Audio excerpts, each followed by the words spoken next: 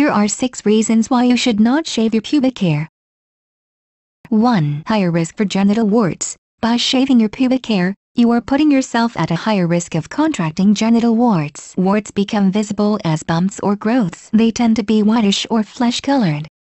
Genital warts are located near or on the genital areas.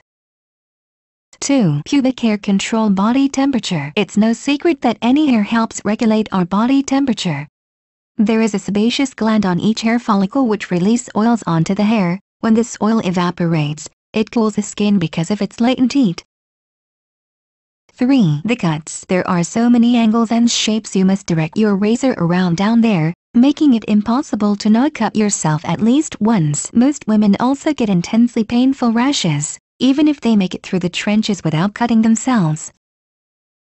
4. Hair removal result in abscesses. An abscess is a tender mass surrounded by a colored area from pink to deep red. Abscesses are usually easy to feel by touching. The middle of an abscess is full of pus and debris. Hair removal can lead to infected abscesses on entering the body through the hair follicle.